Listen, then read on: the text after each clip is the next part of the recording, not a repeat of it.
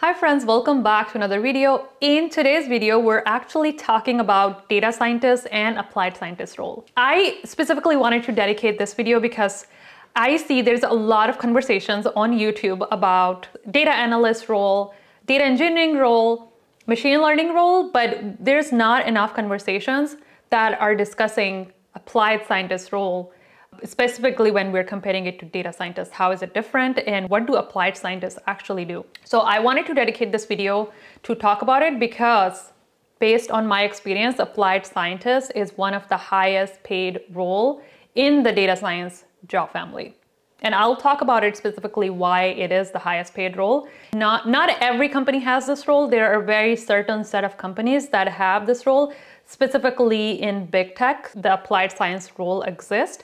So you can pick up any of the big tech companies and you can start looking for these roles and you will find the title applied scientist there. As companies grow bigger and bigger, they start dissecting the data science job family and the roles within it even further because the scope of the project is huge and it's not possible for one person, such as like a data scientist or a data analyst, to manage the entire scope of the project. So you'll start seeing a lot of roles that are like very niche down, and applied scientists, I wouldn't say like it's the niche down role, but it is one of the high demand roles in the data science job family. So if you find content in today's video helpful, make sure to give this video a thumbs up and subscribe to my channel if you want to hear more about data science, tech, and everything else in between.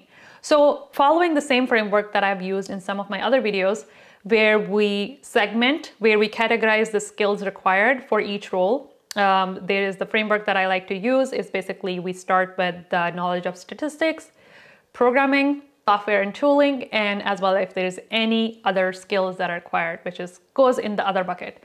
So when we're looking at the data scientist and the applied scientist role, I think it's important in order to understand the applied scientist role, it's important to understand how it's similar and how it's different from the data scientist role itself. So let's talk about it. So when we're looking at the data scientist role in terms of the math category, so advanced statistics knowledge is required for the data scientist role. And for applied scientists, this is also true. So that's similar. The second I want to talk about is programming. So when it comes to programming for data scientist role, you typically are supposed to know SQL for extracting data, and as well as scripting languages, object-oriented programming languages such as R and Python, or all three, SQL, Python, R. For applied scientists, and this is exactly where it starts to differ. For applied scientists, you need to know SQL, you need to know the scripting languages, Python or R, but you also need to know a language that can live in a production environment. And I will talk about it later in the video why that's important. So those languages, the production environment language could be Python, like Python lives in a production environment. It could be Java, it could be C#, it could be any other language that is, for example, if you work at company X, the company X uses their framework is written all in Java. So for applied scientists, they would have to have a very solid understanding of Java in addition to the data science languages that I mentioned previously.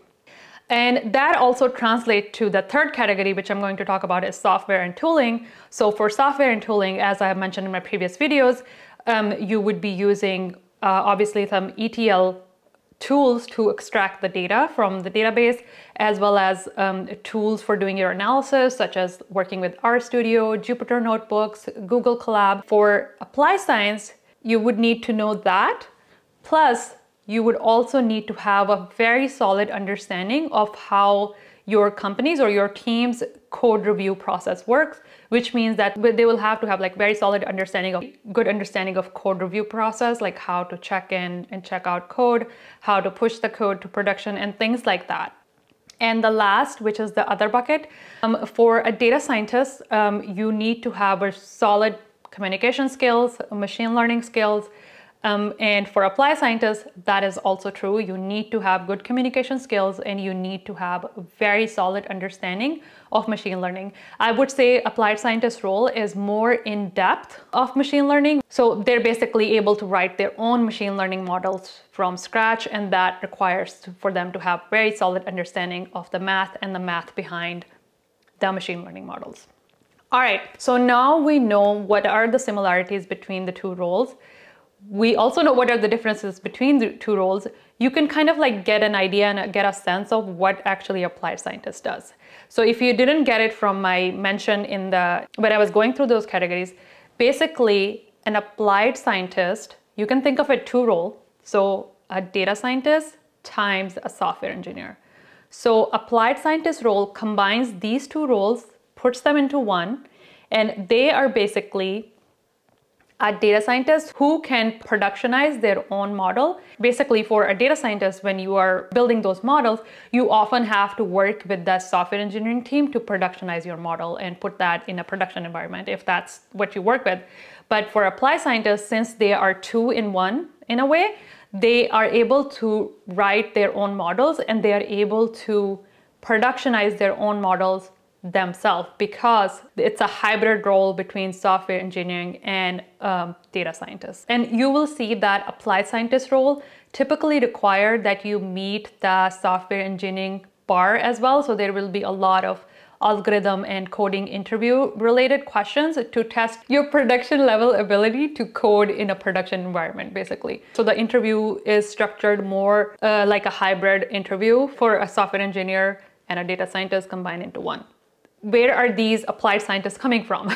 Because when we go into, like, you probably have seen like these master's programs that are available, that are there for people to become a data scientist. A lot of these programs are graduating students to become a data scientist generalist. Since applied science require a lot of coding knowledge, a lot of fundamentals of programming and advanced programming as well, they are typically, what I have seen in the industry is there are a lot of software engineers who are interested in becoming data scientists. Since they already have the fundamentals of software engineering down, they would take courses in statistics and machine learning and learn all the basically the fundamentals of the data science job family, and they will transition into the applied scientist role.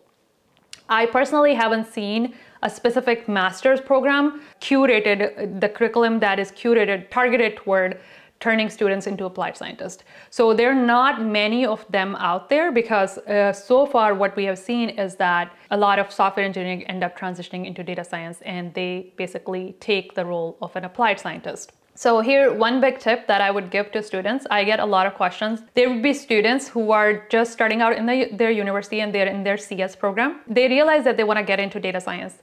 So, and they almost want to quit their computer science program and go into data science and take some other courses.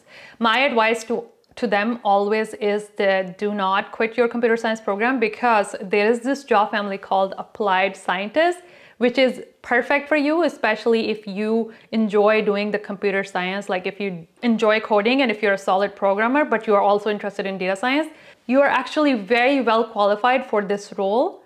The reason I say that is because applied scientists, specifically at my last company where I was working as a data scientist, applied scientist was one of the highest paid job family within the company, within the entire company.